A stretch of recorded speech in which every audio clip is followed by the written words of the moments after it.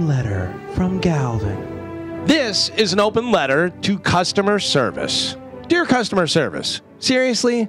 Now, when I say customer service, I think most of us think about calling a 1-800 number and talking to a guy named Pintar to complain about our latest purchase.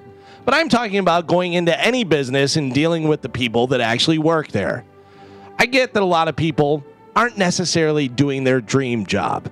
I mean, this isn't, you don't necessarily have the coolest job in the world. This is a really cool job that we have. And there have been times where I just wanted to turn my alarm off and go back to bed. But if you're doing a job and you're getting paid to do that job, can you at least try to do that job without being a miserable grump? I'm going to tell you a good experience that I had the other day. I needed a cable for my computer that cost $6 on Amazon. But then I was driving past Staples and I figured I'll swing in there and grab it. That same $6 cable from Amazon was $22 in Staples, to which I exclaimed, $22? And then an employee sidled up next to me and said, just go to staples.com. We have to price match everything.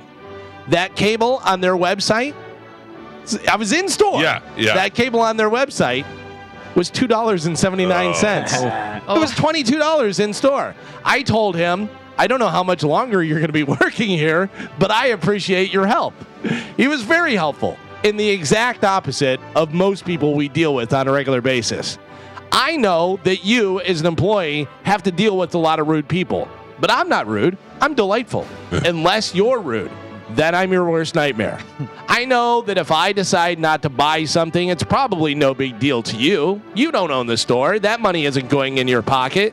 But if you're rude to me and you act like a donkey brain, then I am going to leave my full cart and all the stuff and walk out of the store, and I feel good knowing that you have to put all that stuff back. When are we going to get rid of the flip screen where I'm tipping you for doing nothing? I like to tip, and I tip well to people that deserve it.